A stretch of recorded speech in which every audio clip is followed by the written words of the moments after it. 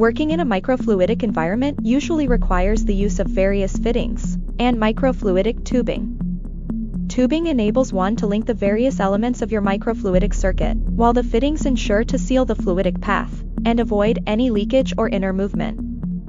In this video, we will look at those different elements, understand their role, and how to choose wisely the relevant kit regarding one's requirements. Tubing. Several parameters must be taken into consideration in order to choose the tubing. Its dimensions, the overall pressure to be applied inside, and the tubing material.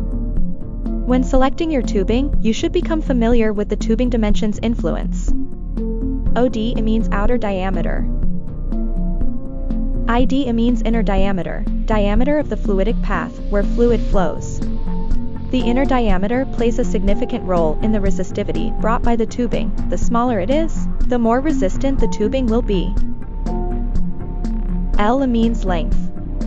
Usually the tubing is made as short as possible to have smaller internal volumes, the internal volume of the tubing being the intersection times the length of the tubing.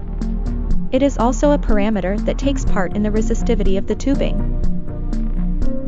In many catalogs, tubing dimensions can be displayed in inches, millimeters, and mixture of the two. The following chart will help conversion between these two systems. Pressure amount will also define which tubing fits the best in experiment, especially regarding tubing inner diameter. Standard sizes of tubing, which are 1/32 inch or 1/16 inch, are respectively meant for high pressure based flow and low pressure based flow. A wide range of materials are available for the same ID/OD combination.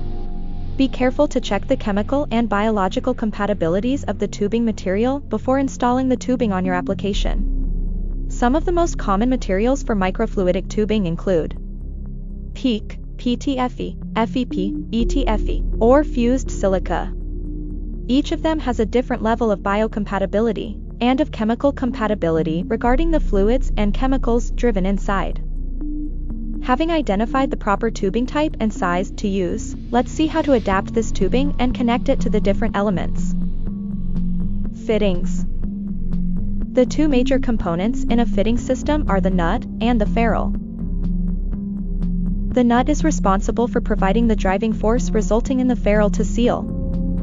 Fitting optimal sealing aims for two purposes. First, to avoid leakage at the junction.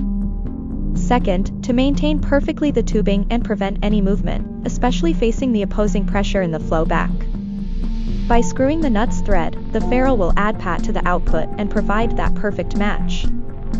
It exists a wide variety of fittings. They can be either a single part or divided into two parts, the nut and the ferrule.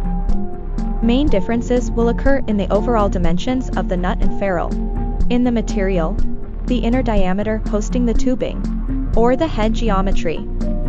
In addition to fitting, a sleeve can also be required for connecting 1/32 OD tubing to standard 10 to 32 cone port, normally meant for 1/16 OD. Fluigent wisely selects the tubing and fittings required for the use of the instruments and gather them in ready-to-use kits.